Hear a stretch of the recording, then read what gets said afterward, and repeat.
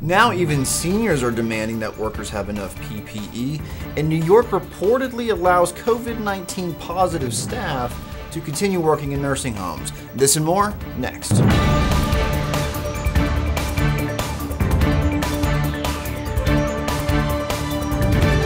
You're watching LTC News with Dane Henning. Welcome to CNA TV Long-Term Care News. I'm Dane Henning. Today is Wednesday, May 6th, 2020. To stay in the know of long-term care news, be sure to like, comment, and subscribe to our YouTube channel. The demand for sufficient supplies of personal protective equipment for nursing home workers continues to grow. A new survey from AARP revealed that a vast majority of seniors want healthcare workers to get all the PPE they need to cope with the coronavirus pandemic. Quote, older Americans are demanding legislative initiatives that would address the crisis in nursing homes, lack of equipment for healthcare workers, need for food assistance, relief for caregivers, and persistent unemployment, especially among older Americans, AARP researchers wrote. The survey also found that 96% of seniors think nursing homes, assisted living, and residential care facilities should be required to disclose any active coronavirus infections.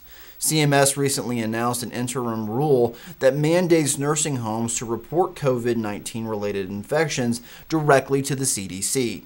Providers are still awaiting guidance details. Other findings have revealed that most seniors also support requiring providers to enable video visitation and providing a federal tax credit to family caregivers for their incurred costs during the pandemic.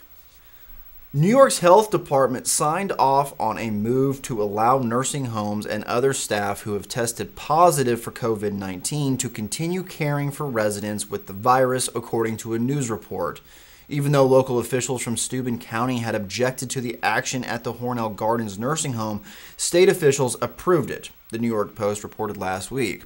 At least 15 people have died at Hornell Gardens home since the coronavirus outbreak occurred. The state's decision came after testing indicated that 1 in 3 of the facility's residents and staff tested positive for COVID-19. The state of New York has been under fire since it issued a directive telling nursing homes that they had to readmit residents from hospitals who had the coronavirus but didn't need intensive care. Nursing home associations have criticized this action because of the inherent dangers in exposing vulnerable nursing home residents to the virus. When asked about the situation at Hornell this week, Howard Zucker, the state health commissioner, said that the facility is taking necessary precautions to keep the residents safe. This has been your long-term care news update. Everyone have a wonderful week, and I'll see you on Wednesday.